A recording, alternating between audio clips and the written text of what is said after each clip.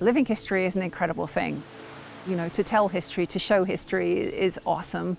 And I really wanted to educate and introduce people to new foods that are native to this land, and also that were introduced by the English and the French and the Spanish as they came into what we now call America. What I have here on this table is an array of everything that I look for when I go out foraging, whether it be berries in the autumn, which I dry and store, or if it's mosses and rock tripes, like this is rock tripe, it's absolutely delicious. Historically, this was used as early as the 1600s and was recorded in 1777 in the battle at Valley Forge by Washington for his troops, who were shown this by the Stockbridge Mohicans to survive on during the winter months when their supplies ran out. It's incredibly important, and a lot of soldiers there managed to live through the winter. They taste like oatmeal and they're absolutely delicious. When I moved up to the Adirondacks State Park, I had no real knowledge of what had passed here before me, and it was through falling in love with my partner, Brian. And he's a mixed blood Mohawk. He also reenacts in living history. It was that I realized just the huge amount of things that have happened here. That's why I'm a historical forager, because so many of the things, the foods, were forgotten or have been forgotten, and I love to reintroduce them, so to speak, into people's minds and imaginations, and also diets as well. When I go out into the woods, what I like to do is I like to learn a different plant every time I go out. I like to teach people about the plants and how you can use them and how you can eat them. This wonderful basket here is full of what we call sunchokes. A lot of people know them as Jerusalem artichokes. I here at home turn them into fries, and I also love to mash them, but they are also edible raw too. So if you're in a survival situation, this is a really handy tuber to find and eat. I think the most important thing I have on this whole table here, to me, is this little birch basket here, made of birch, and this is birch cambium. Now, the Adirondacks, the name the Adirondacks actually means bark eater. Tradition goes that the opposite tribe, whether it would be Abenaki or Mohican, would eat the bark during winter because they were such bad hunters that that was the only thing that they could eat. So Adirondack actually means bark eater. So you can eat the cambium from underneath the bark. It's like a beautiful pale yellow. There are two different kinds of birch trees that we have around here. We have the white birch and we have the yellow birch.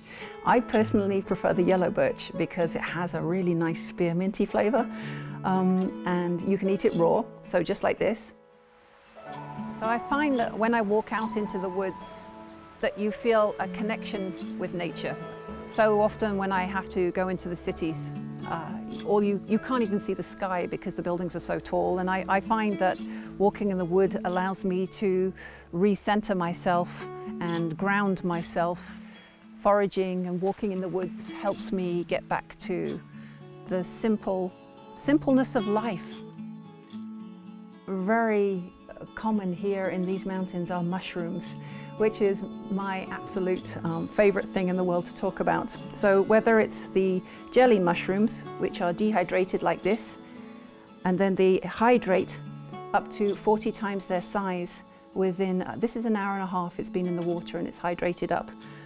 They're really good. You can eat them raw, to oyster mushrooms, to chaga, which I use in my coffee.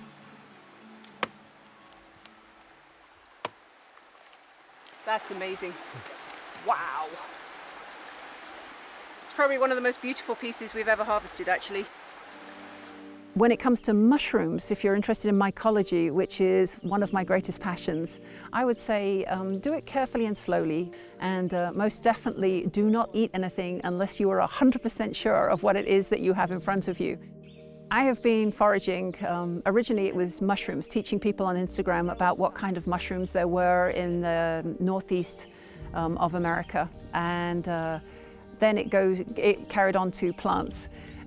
And then it was just basically being outdoors and enjoying, and this gradual kind of cycle appeared to attract the attention of one of the casting directors for the Alone show. So I think when they asked me to try out for season 10 for the Alone show for History Channel, then I accepted. My strategy is to live as close as possible to someone who was coming into this area in the 1700s. My skills as a living historian of knowing how people survived gives me so much more access to what it is that surrounds us, whether it be on the ground, under the ground, in the water, in the trees. It looks pretty awesome. What did I learn whilst I was out there? You basically learn that you don't need technology as much as you think you do.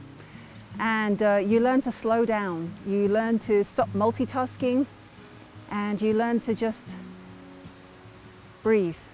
What my mindset is when I'm in the wilderness. Obviously there's two kinds of wilderness.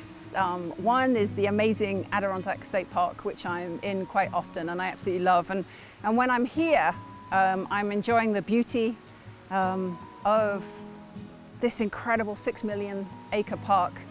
But when I was in the Arctic, I think, again, it was food, but it's storing, making sure that you have supplies. And my historical foraging really came into play then and really did me well. What you're looking for is to create supplies for the future. So I spend a lot of my time foraging carbs and starches of all different kinds, and you're going to have to watch the show to find out what they were. What I see is the benefit from stepping away from civilization and coming out here into this gorgeous natural beauty. I would say it allows me the chance to reflect, to think, and to sort my thoughts out. More and more, I'm going to tell you, this is a form of actual therapy. There are guided walks, and therapists actually take their patients out into nature.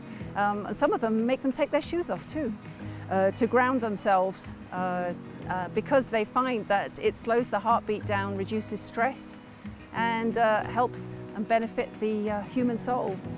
So I'm just doing it as much as I can, whenever I can, as my own form of therapy and lifestyle. It's a wonderful one to have.